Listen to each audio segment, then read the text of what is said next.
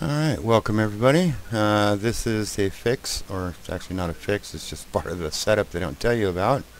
For the woozone Amazon Associate plugin, I have 8.4.1.1, that's the one I have, but I would imagine it would work for whatever ones you're getting stuck on. If you've seen this screen before, you know what I'm talking about. I sat for an hour waiting for this thing to do its thing.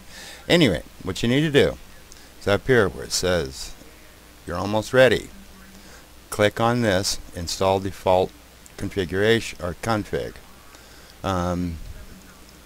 Yeah, I didn't think you would have to install the default, since you know you have your own thing, your key access keys and whatnot you got from Amazon. Anyway, click on that. It will then take you to this screen here, setup and backup.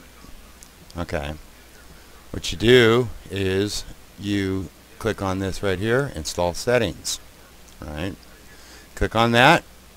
I think I clicked on it twice, but I could be wrong. Click on it, and it takes a second or two, or a minute or whatever, and then it'll take you to your Amazon config. Over there it'll have the default settings, like a default access key and a default secret key. Just put yours in there that you copied from your credentials that you got from Amazon.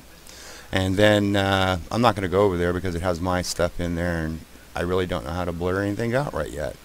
So anyway, you go ahead and you put your information in, access key, secret key, and then down where it has all the little flags for the countries, you need to put that tag in there. Otherwise you will get your tag that they give you, like your website address .22, 21, 28, whatever it is, in there, and each one of those flags that you want to put it in, whatever countries you're going to sell to. I put it in all of them.